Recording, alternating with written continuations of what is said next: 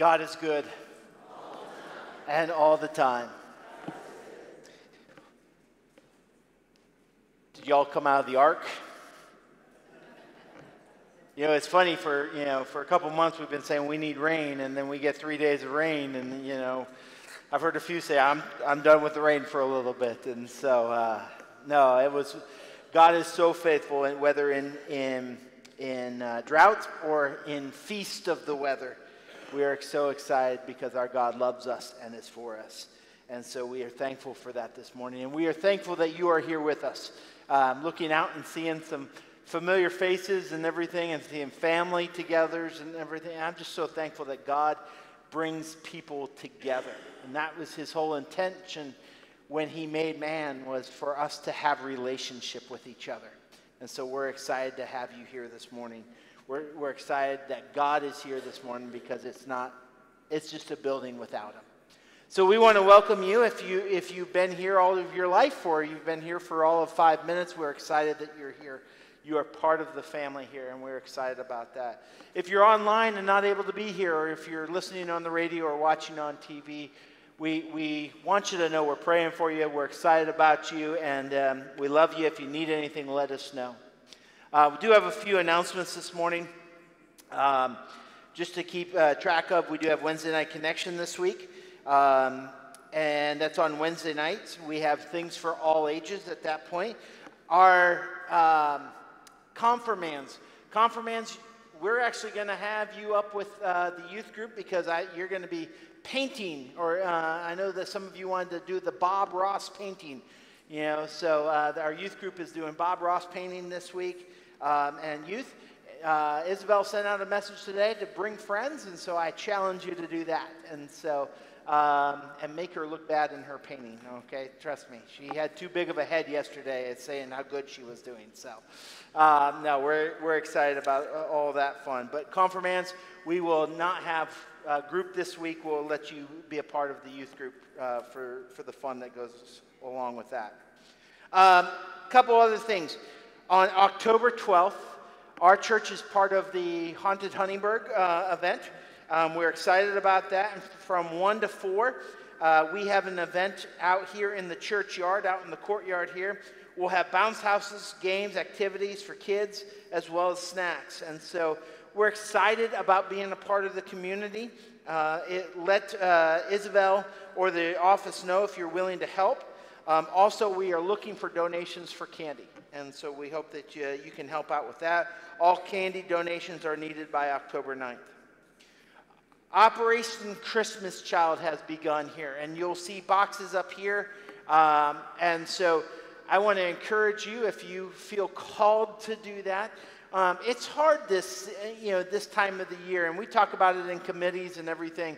We ask a lot, or we present a lot, and some people feel overwhelmed with that. I want you to know, if you don't feel called to give to a ministry, we don't look down on that or anything. There are many things that we do during the Christmas season to help so many different people in so many different areas. And so maybe God calls you to help in a different area in one of those needs. Don't feel like just because we're offering it, you have to do it. The Bible says that God loves a cheerful giver. And we embrace that, and we're excited about that. And so we have so many different things going on. We have Operation Christmas Child. In October, we start to do a food drive, a canned food or perishable, non-perishable gift food items. We do that for sacred. Shared abundance. I always just want to say sacred abundance, but shared abundance. William Covey will get me later. Shared abundance. We're gonna do a food drive with that. That will culminate on October 28th. So all of October we'll be bringing in canned goods. If you would like to help with that, you'll see that put up here on the stage also, I believe. So we do a lot of different things, giving different ways. And so I was thinking about this morning. I don't ever want anyone to feel like they have to. And so just let God lead you on that, and we're okay with that. And so we're excited about those things, Christmas Child and all the other things that will be coming and asking for. donations also. Women of Lincoln Land Luncheon is on October 8th. If you're wanting to go, there's details there in the bulletin, and that's let us know by October 3rd if you're wanting to go to that. As many of you know, if you don't know this, one of our favorite people went home to be with Jesus this week. Joanne Leisner went to be with Jesus, and her funeral is going to be this Wednesday. The viewing will be here at 9, and then the service will be at 10. There will be a meal after. And so I am going to ask for a couple things here with that. If you're able, we got word last night, everyone knows the Leisners. We all know and love the Leisners back there. And so they're expecting a very big crowd, and we're going to have a lunch after the service for the family and everything.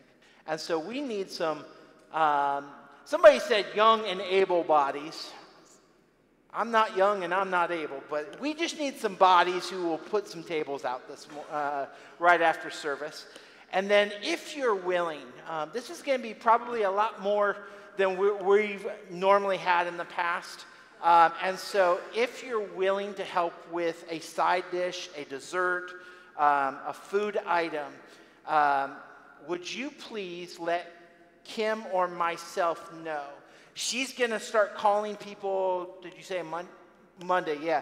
But if you're not normally on that list, or if you don't want to wait to see if she calls you, if you're willing to text her or text me, and both of us already put our phone on silent, so if you're like us and you would forget by the end of service and say, and so forget to respond, and you would like to just go ahead and text, our phones are on silent right now, okay? And we'll get those later.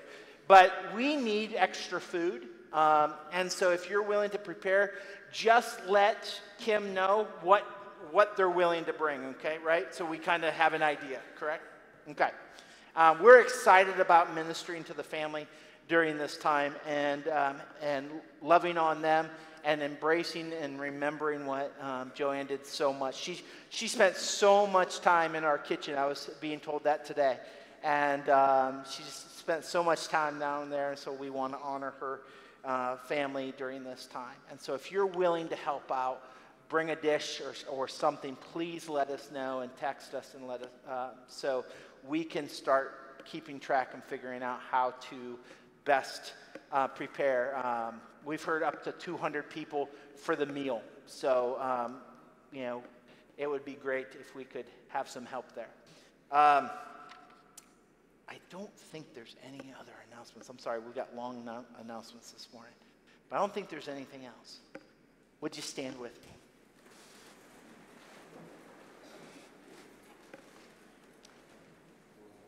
Father God, worship is not about us. And this morning we get to come with a heart that says, I just want to praise you. It's not about style. It's not about songs. It's, can I walk out of here knowing that I thank God for his role in my life? So Lord, prepare our hearts for worship. Prepare our hearts for your word, for your scripture, for what you want to do. And Lord, as I've been praying lately, let no one walk out saying, I didn't meet with God today. But walk out saying, man, God, thank you for being there for me.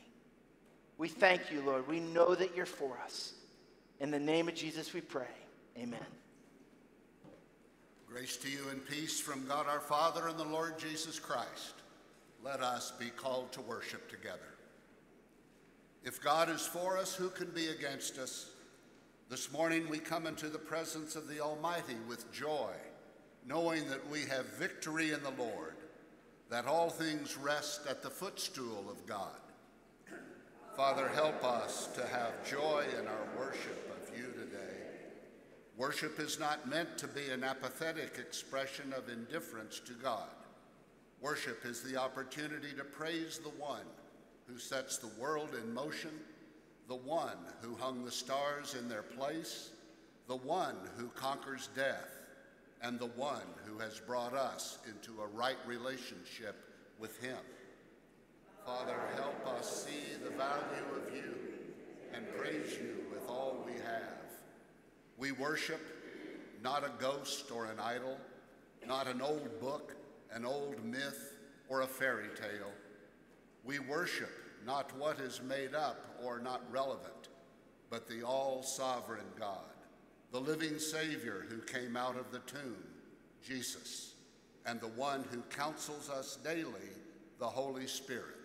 Let us rejoice. Let us sing this morning, for God is not dead and not done with us. Let us join our voices with Come Christians join to sing from the screen or from the hymnal, number 225. Let us sing.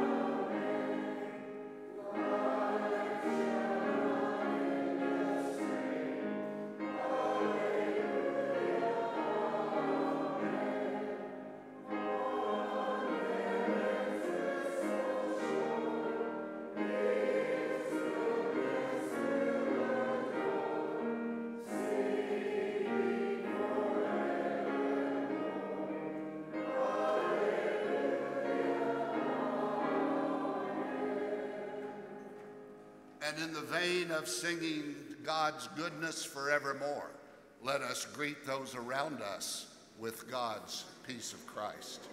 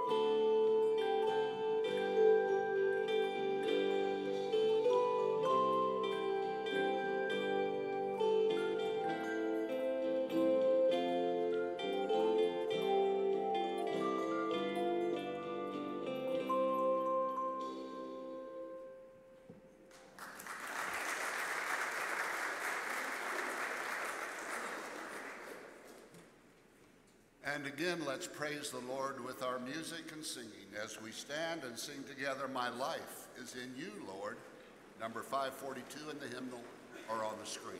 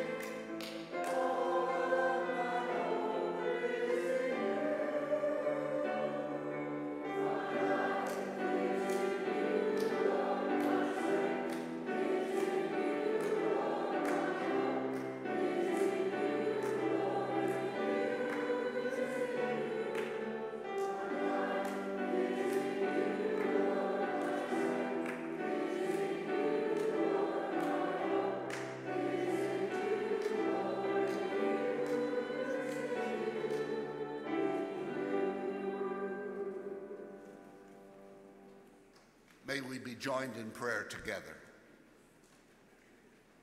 Lord God, as we go into this time of reflection and thanks, set our hearts on you. Forgive us of any sins we have done against you. Remind us of your Son's salvation done in our lives. Send your Holy Spirit to prepare us so you can speak to us all. Let us receive from you what we need to hear. Amen. Please be seated. At this time, if we could have our ushers come forward for the giving of God's tithes and offerings.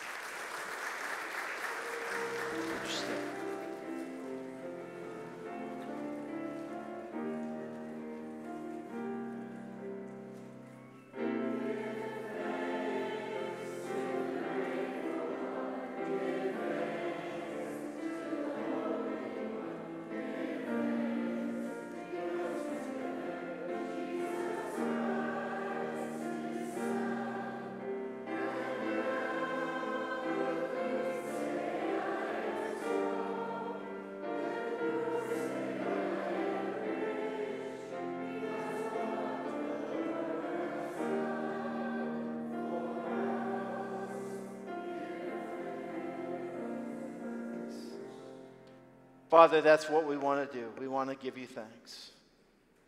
Whether we see everything that you do, it's important for us to remember that you are always working for us. You are always building us up, keeping us on the path that you want, bringing us closer to you, preparing us for what's next, supplying all of our needs. And so, Lord, we give back to you. We thank you, knowing that we give back only a portion of what you give to us. And so, Lord, continue. Take the stuff that we give back to you and multiply it. Support our community. Bring people to know your Son through what is given today. Lord, thank you for your place in this church. Thank you that we have a church that clings to you. We give you all praise. And as a church, let us say, Our Father, who art in heaven, hallowed be thy name. Thy kingdom come, thy will be done, on earth as it is in heaven. Give us this day our daily bread, and forgive us our debts as we forgive our debtors. And lead us not into temptation, but deliver us from evil. For thine is the kingdom, and the power, and the glory forever. Amen. Would you remain singing as we sing our last hymn? 655 in the hymnal or on the screen, as we ask the Lord to prepare us, our hearts and our heads, to receive the message today.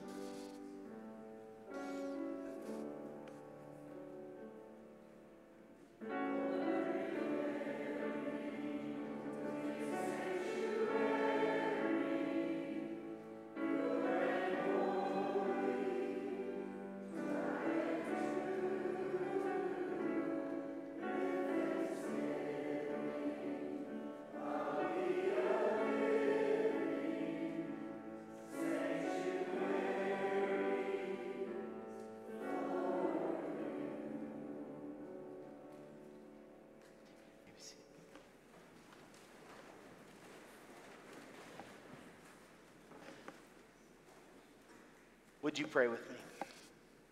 Father, let us give you the next few minutes to talk to our hearts, to ease our minds, to settle things that we question today.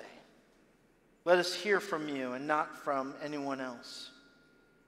Speak to us so that we know that when we walk out, we've heard from you. In the name of Jesus we pray. Amen.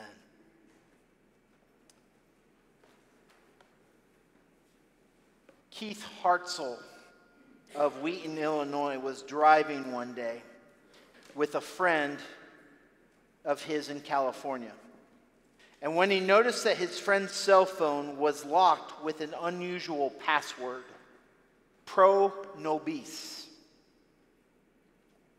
Keith asked him what the pro nobis meant and why he chose that for a password. Keith's friends told him it was Latin and it meant for us.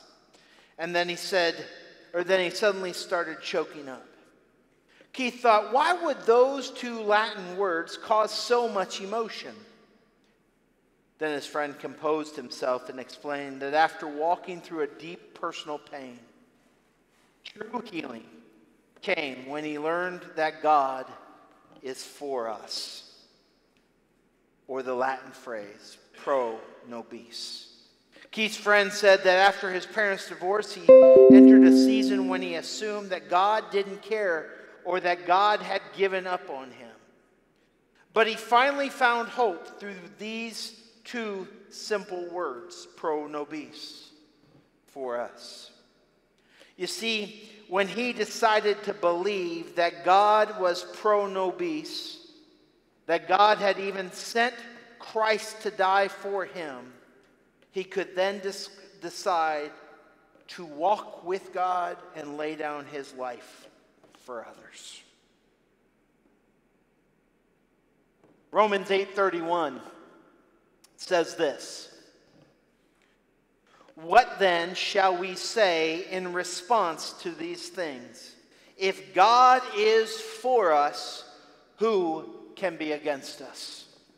That's an amazing charge and an amazing statement that God put on the heart of the Apostle Paul to the Romans. If God is for us, who can be against us? And within that statement, we see a couple truths real quick. The first truth is no one can stand up to the power of God. And the second truth is God is for us. And because of the second truth, we don't have to fear the result of the first truth. Folks, I have good news for you this morning. I have good news for you. God is for those who follow him. I hope you get that. God is for those who follow him. Many of us live in a world and in a state of mind that we wonder, is God distant? Is God away from us? Does God even care what I'm going through? Is God angry with me? Is God against me? Does God even see me? I have that good news for you. God is for you this morning. Would you read with me these words in 1 Kings chapter 17, 1 through 6, as we start to look at this idea of God is for us. Now Elijah the Tishbite from the Tishba in Gilead said to Ahab, as the Lord, the God of Israel lives, whom I serve, there will be neither dew nor rain in the next few years, except at my word. Then the word of the Lord came to Elijah, leave here, turn eastward, and hide in the Kerith ravine, east of the Jordan. You will drink from the brook, and I have directed the ravens to supply you with food there. So he did what the Lord had told him. He went to the Kerith ravine, east of the Jordan, stayed there. The ravens brought him bread and meat in the morning, and bread and meat in the evening, and he drank from the brook. Over the next few weeks, we're going to look at the story of Elijah. And we're going to really look at this idea of an Elijah moment in our lives. Elijah is this great prophet who holds great esteem in Israel, even to this day. But especially in the time of the Old Testament and in the time of Jesus, Elijah was seen as a great prophet with great power. But what Elijah's story does is it tells us more than just about this prophet who spoke for God and against the sins of the nation that he spoke to. It shows us how much God is for us. And that's what we want to look into.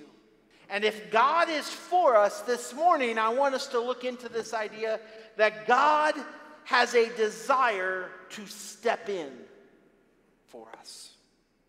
God has a desire to step in for us and into our lives. So let's look at some context this morning about the scripture I just read and about Elijah. Elijah, this prophet, is going to go and he's going to stand before and against the king of Israel. At this time, Israel was in two nations, Israel and Judah. And the northern kingdom and the southern kingdom both struggled with following God. And in fact, the northern kingdom completely rejected God and never returned to him. The kings themselves were so bad that they offered up worship to other gods. They brought in new religions. They brought in new travesties to God's people. They even set up a new temple and new idols to worship instead of God. But Elijah's story is not just one of a normal story. In fact, Elijah would go up against the king who was considered the worst king ever in northern Israel. Ahab was his name. And God would put Elijah face to face with this king who would not respond to God. You see, in the context of the story, we see God trying to step into the life of Israel and step into the life of Elijah. And this morning I want to share 3 ideas that come along with this context and with this story, that God has a desire to step into our lives to show he's for us. The first thing that I want you to see is that God steps in to challenge unfaithfulness. We do have that point up there. God steps in to challenge unfaithfulness. 1 Kings 17:1 says this. Now Elijah the Tishbite from Tishbe in Gilead said to Ahab, as the Lord, the God of Israel lives, whom I serve, there will be neither dew nor rain in the next few years except at my word. To understand all of this, what is going on, we have to remember that the Israelites are God's people. And so he cares for them. He seeks them. He wants them to return to him. But they had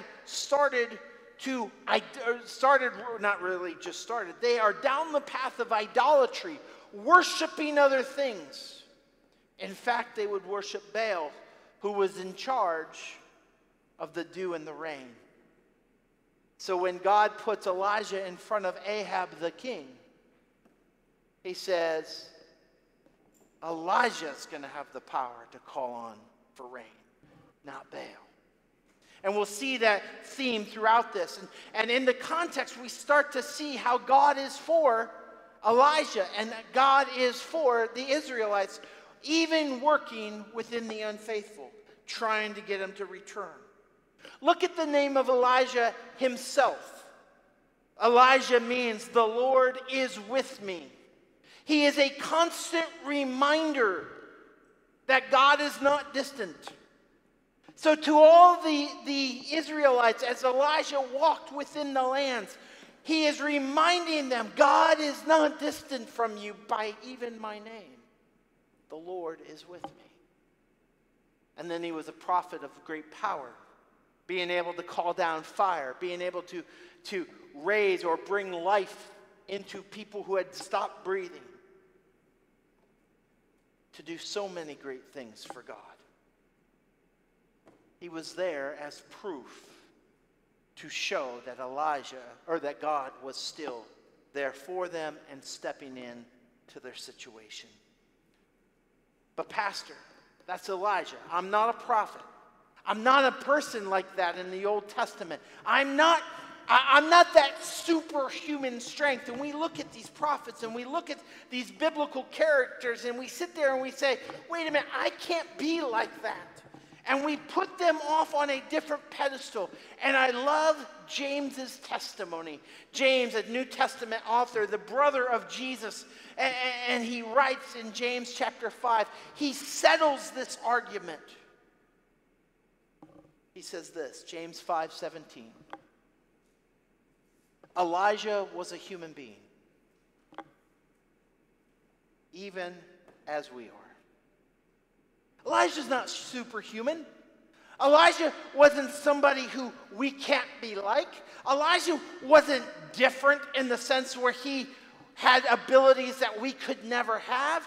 He was a human being. He wasn't a god. He wasn't Superman. He wasn't Thor. He wasn't any of those things. He was a human being even as we are. And his power lied in prayer, he says. He prayed earnestly that it would not rain. And it did not rain on the land for 3.5 years.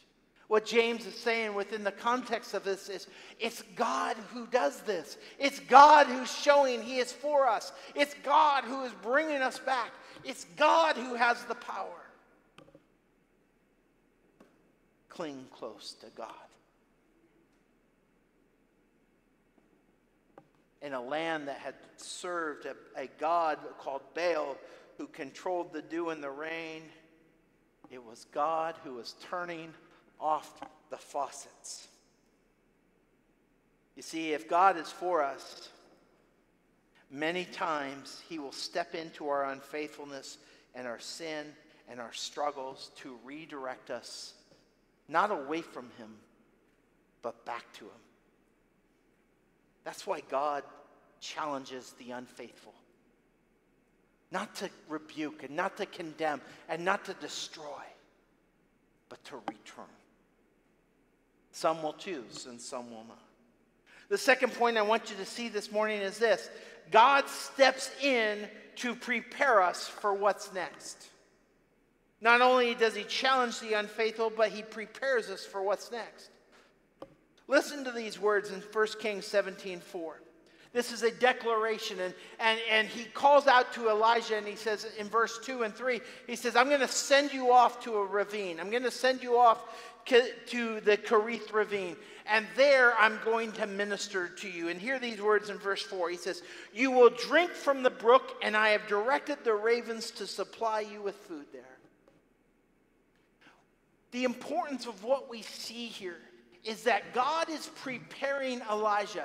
We don't have any part of Elijah's story before chapter 17. We don't know where he came from. We don't know when he was called. But at one moment he is called.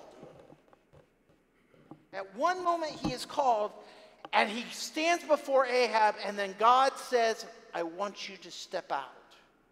I want you to go past the Jordan to the east, to a place called the Kerith ravine.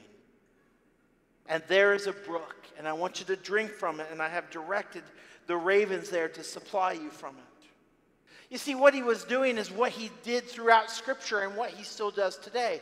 He's preparing people for the ministry he calls.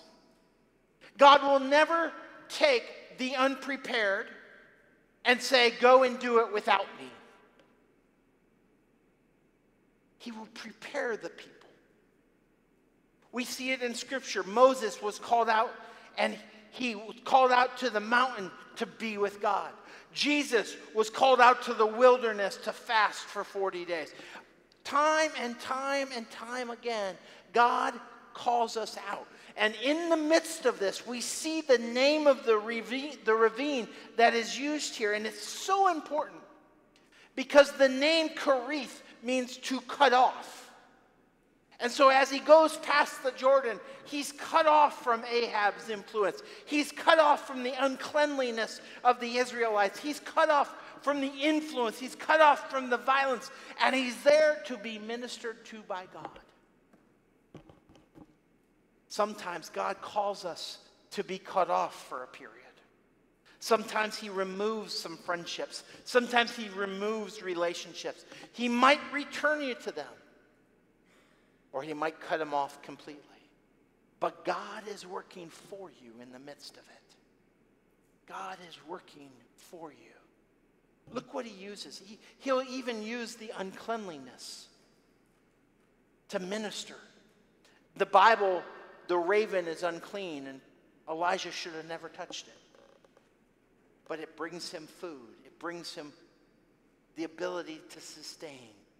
God was showing that he provided to prepare us.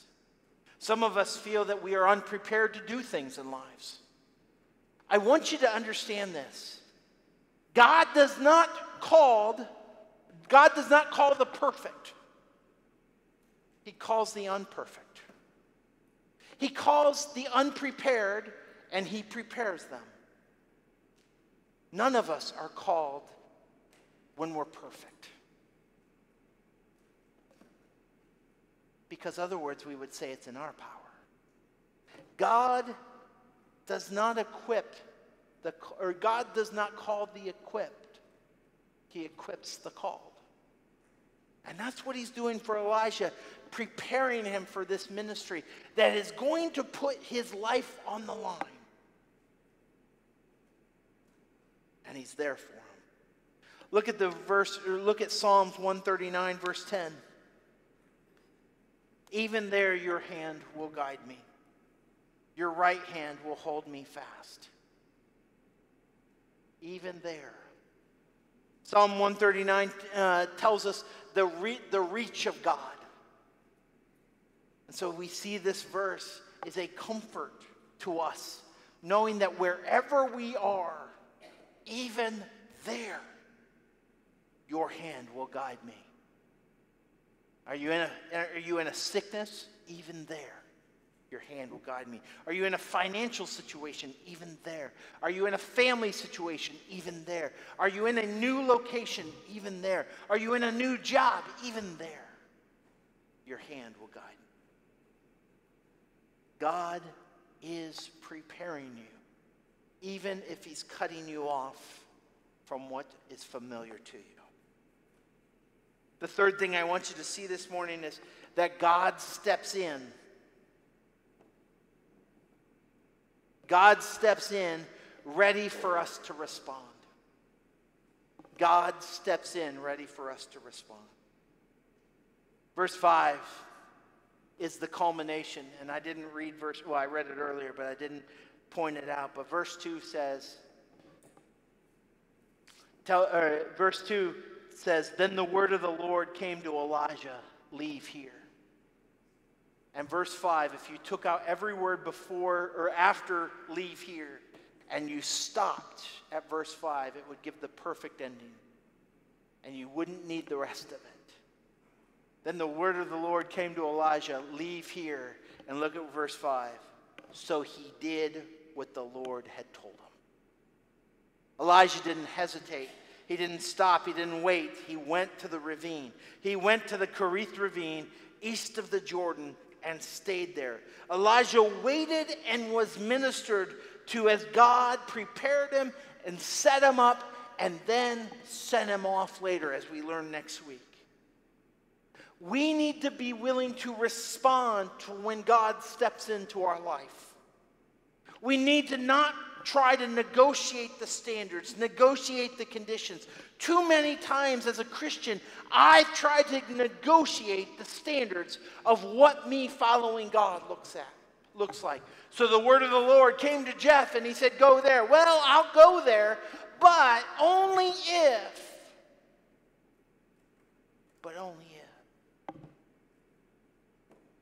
We need to have the heart of Elijah that says, then the word of the Lord came to him. Go, leave here. So he did what the Lord had told him. Be prepared to respond. Be ready to respond. And then respond when he tells you. But Pastor, I live in fear about this. I live in fear of all these things around me. And when God is trying to even talk to me, listen to the words of Isaiah 41:10. So do not fear, for I am with you. Do not be dismayed, for I am your God. I will strengthen you and help you. I will uphold you with my righteous right hand. I think some of those words are the best for our college or for our high school students who are about ready to go to college, and our college students who are about ready to go into the workforce. For those who are leaving the familiar, going to the unfamiliar. So do not fear, for I am with you.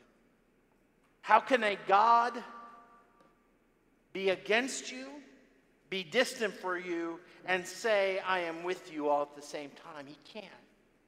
It shows the proof that he is for you.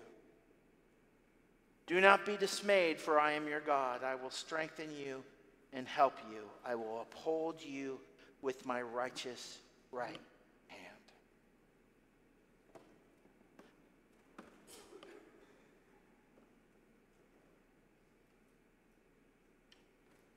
So is God really for us, is the question.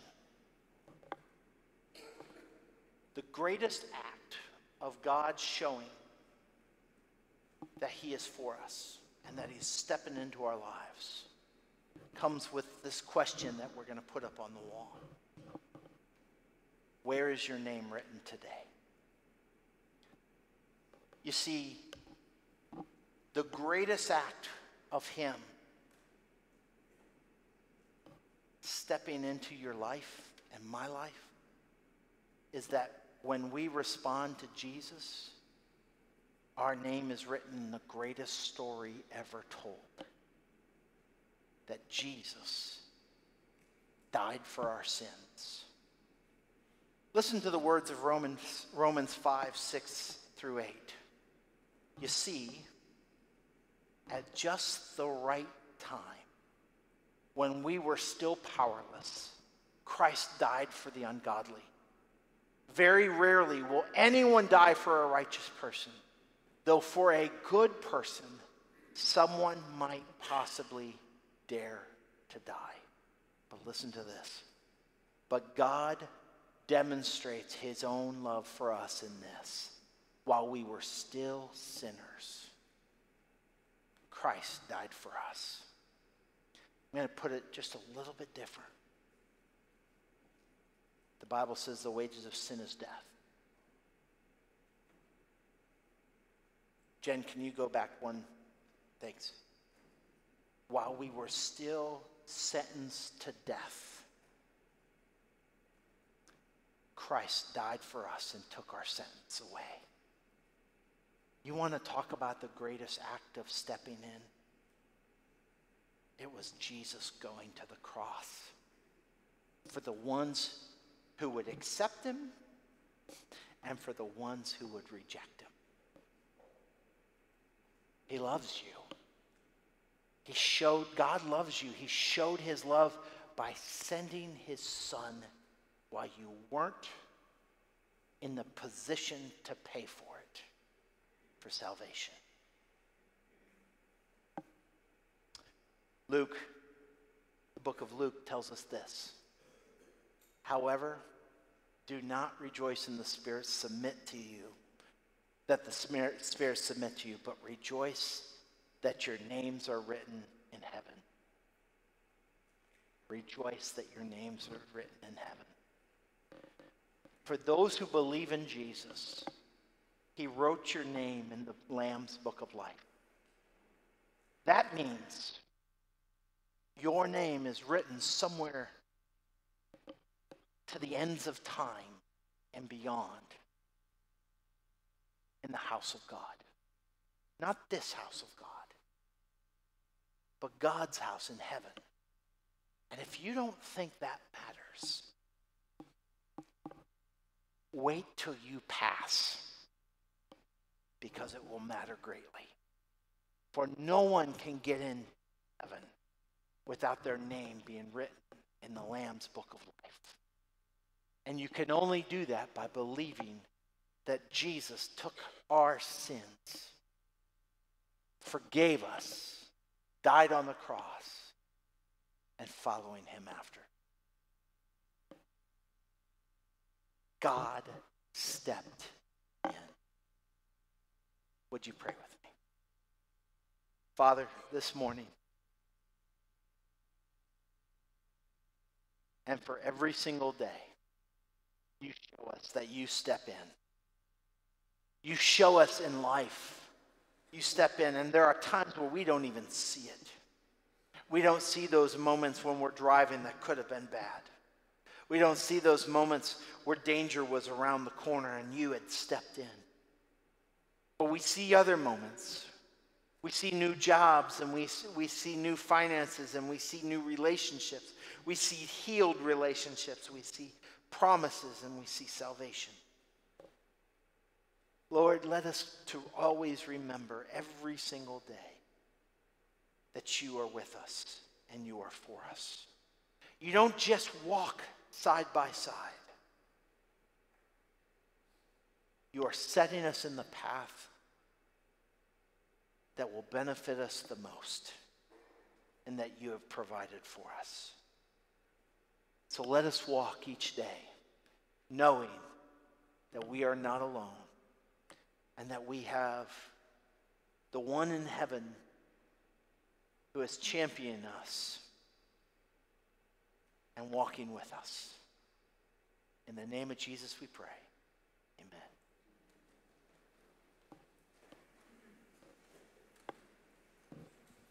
Let us stand and be joined together with our prayer to God. Change my heart, O God.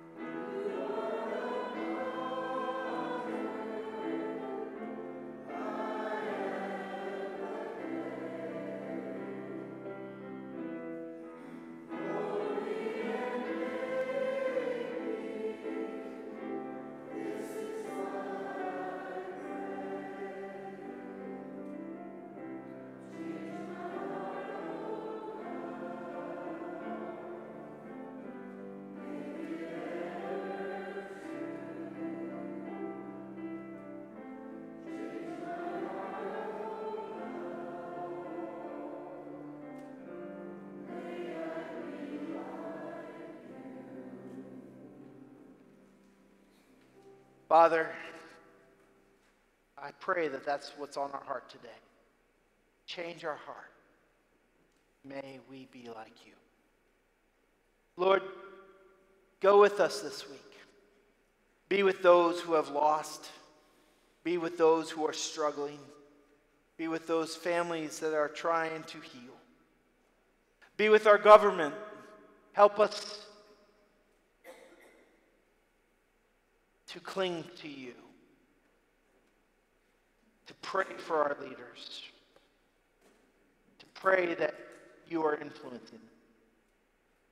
And be with our town and our community. Let us be a church that reaches, that throws our arms open to whoever needs to come in the door, and even walks people in. We thank you. In the name of Jesus we pray. Amen. God bless and have a great night.